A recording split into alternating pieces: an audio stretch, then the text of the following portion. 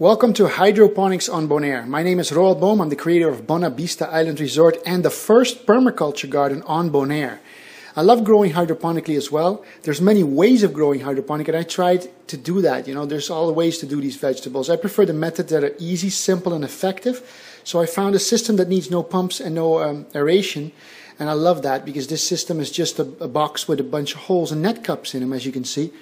I start the vegetables off in these little this one case, which is basically a baby starter. It's like a starter kit that uses the space more efficiently. And then the moment they're about 2 weeks old, I put them in these other cases that have more space for them to grow out to become really big and adults, right?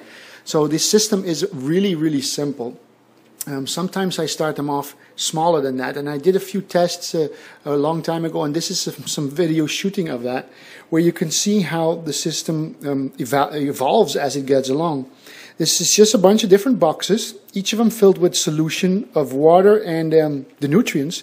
It's got a line here and there to keep the water in and the boxes from rotting, and just a top on it, a lid with the holes in it that fit these net cups. And inside the net cups is just some sort of substrate. You don't need anything special, but the substrate just is there to hold the roots together. And then the vegetable grows in that and has its roots hanging down into the solution. As the plant grows, it starts absorbing the solution with the nutrients in it and the water line starts dropping down, giving a little pocket of air between the top, which is the lid, and the solution in the box. And therefore you have the oxygen from the roots that the plants need that can get absorbed from that area, like a moist area of air, and the nutrients start dropping down. The beautiful thing about this system is that as you grow these vegetables, you don't have to attend to them. Basically what I do is I fill the box up with nutrient solution.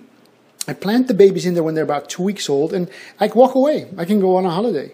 It's a beautiful system, a very simple system. No pumps to take care of, no worries about electricity for your air pump or your water pump that's making, you know, the solution go around.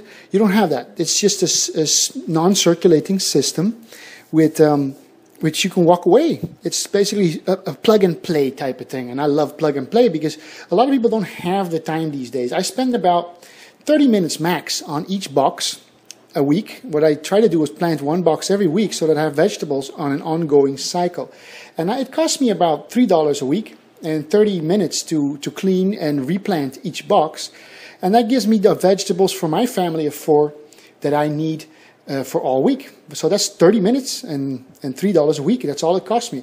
That is excluding the box, which is a one-time investment, and excluding the greenhouse, which we need in the case of where I live, because we have heavy, heavy sun and we have got quite a bit of wind. So this is one big greenhouse that I grow my stuff in, and you can see how succulent these plants are. They're just beautifully juicy, and you just want to eat them when they're even small, before they're adults. But of course you got to have the patience to try to wait until they're old enough. And if you have enough of them, you're not worried. You just keep eating these things and you don't pick them too early. Here you can see some more pictures of the different varieties. I tried a lot of different varieties, and most of them do really excellent. And in the test that you just saw, I did so many different types just to see which worked. But, you know, really all of them kind of worked pretty well. So I still have a lot of them, but I grow more that's types that I particularly am fond of myself in the salad. You know, the texture, especially of some of the romaine lettuces, are nice and crunchy.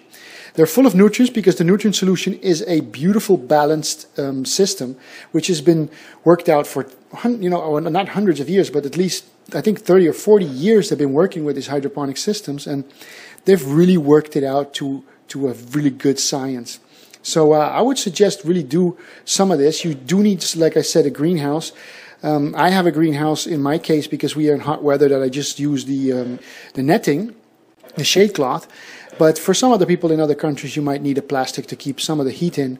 It's basically for your climate control, and in our case, especially for protection, because we got iguanas and lizards and things that really would love to eat all of this stuff. So you got to protect it in some way. And this module I made here was just to demonstrate how you could put one of these things anywhere you wish, even on an island like where we live. So I hope you enjoyed that. It's easy and it's fast. It's simple and it's not expensive at all.